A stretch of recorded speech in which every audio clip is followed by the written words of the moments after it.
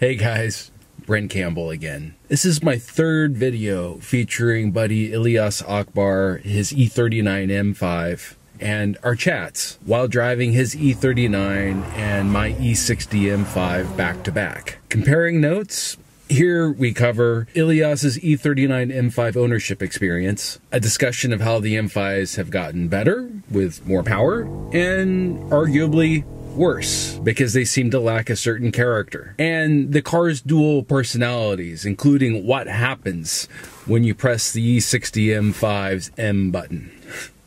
We talk about commonalities between both the E39 and the E60 M5. They both have a certain character that the newer ones seem to lack. And as M5s, they have a duality of purpose, where they can and like to be driven hard, but can transform themselves into sensible sedans as practical daily needs require. I'm Ilyas Akbar, a 2003 M5 with 116,000 miles on it. I've owned it for going on 6 years, and it's been a blast, and it's just given me a lot of great driving experiences. So I've done everything from the family road trips with 2 kids in the back and the luggage on the top, to tracking it and everything in between. Classic styling, it gives you the power you need in any situation, but it's refined enough to take you to a wedding, to show up at a business meeting. You could do it all, you know, except off-roading. Maybe that's the only thing we can't do. Take this off-road, something's wrong with you. Now I'll be parting ways with it pretty soon, sadly enough, but I replaced it with a 2008 E63 AMG wagon, which is going to give me a little bit more space for family and a little bit more road trip ready.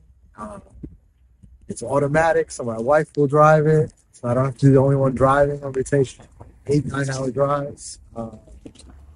So yeah, it's definitely going to be a different experience. It is really interesting how different the character of these cars is. When I watch reviews of people driving this car or your car, they always say that the newer ones just don't have the character. They're not emotional. They're very fast. Right.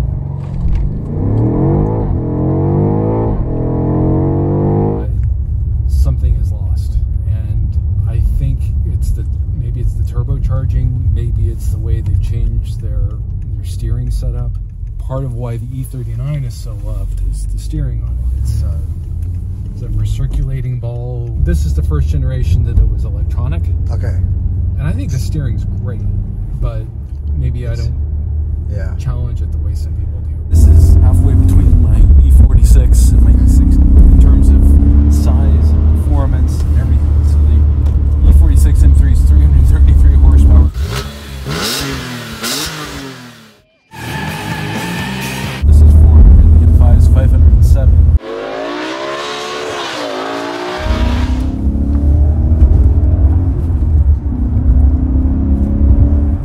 Size-wise, this is between my M3 and the M5. Part of the reason why people love this car so much is that it's not too loaded, it's not too big, it's not too complex, it's more analog. Okay, so it makes you weak in the knees. It does. Which is all that matters. Does this car have one personality or 2 personalities? The M3 has one personality. Right. And it is wild. Right. It is raw. It wants to have a good time. Right. And it unfortunately is unyielding. It's a rough ride. Now compare it to like a modern day 911 or GT4 or whatever.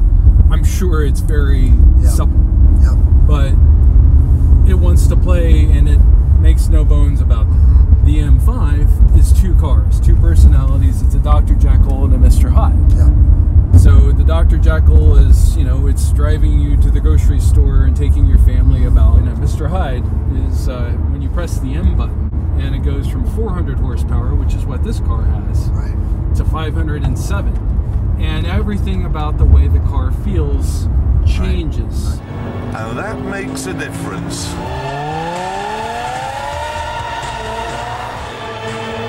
You want to take it on? Don't bother. Doesn't matter what you've got, doesn't matter what you've ever driven. This is quicker, it's faster, it's more astonishing. Suspension tightens up. Yep. The throttle response gets better. Like this car, it has individual throttle bodies, so it's super responsive. Right. You know, obviously it gets a huge power bump and it just feels ready to go. And it does. It revs up to 8250 RPM, which this is 7,000, so it's just, it's more. I understand what you mean now, and yes, I would agree that it does. Like, similar to your M5, it has two personalities. Yeah. I mean, this has a sport mode, which doesn't really increase the horsepower to my knowledge, but it makes the throttle more responsive and stiffens the steering a little bit. That's exactly right.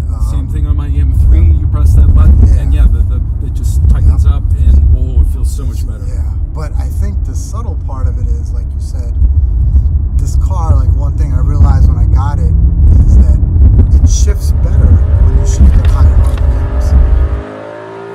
So when you're driving it, like, you know, you're not really pushing it, or you're just driving it to like get groceries, and you know you're shifting at lower RPMs, like it feels different than when you shift it at higher RPMs. The car's like, oh, yeah, this is how I'm supposed to be driven. Yes. But you wouldn't know that until you, like, you know, just did it both ways. You know what I mean? Like, Yeah. And so I think it does have that dual personality where it's like, yeah, I could do this boring grocery run, and I could take you out for date night with your wife, you know, but that's not really what I'm here for, you know? Right. It's like, I'll do all that stuff just so I can sit in your garage, and then you could justify owning me, but, you know, put your kid's car seat in the back, and, you know, drive them to a play date. Yeah, well, that's a very good point. You know?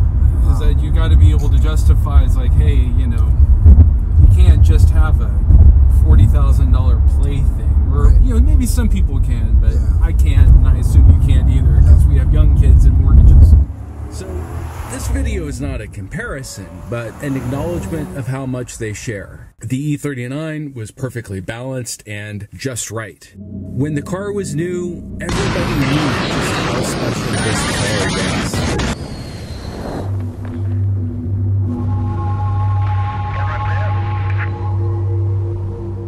Then, with the E60, as they had to, they took that formula even farther, embodying the idea that too much is just right, taking much the same plumbing to a clean sheet V10 and pushing the boundaries of just how much power a naturally aspirated engine could reliably make. In this case, 107 horses on top of the E39's already beefy 400.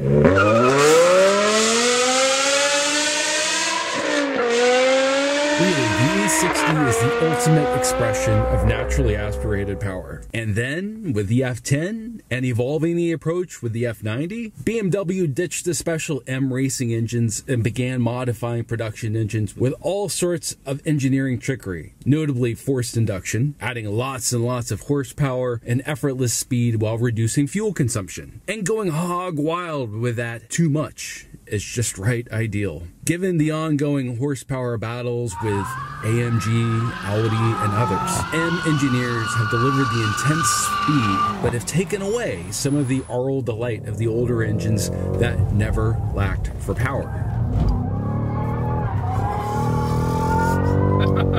So come we got him, right? Yeah. Reviewing the comments we made about our cars drove home to me how they were both products of a time and place. 4.9 liter, 400 horsepower, V8, double vanos, so it's got the fancy valve timing. This is as high tech and as far as they could make an engine go when this was new back in 2000. When new, they were respectively the ultimate expression of how BMW could get a four-door to perform. And I'll speak for myself here. Why do I love the older ones so much more than the newer ones? I can give you the rationale, some of which I just did, but there's no rationale for what you're emotionally drawn to, for reasons I likely will never adequately explain. I've spent a substantial chunk of my 45 years obsessed with these cars, and I learn more about them with every passing year. Please subscribe if you haven't. I've got so much more to say.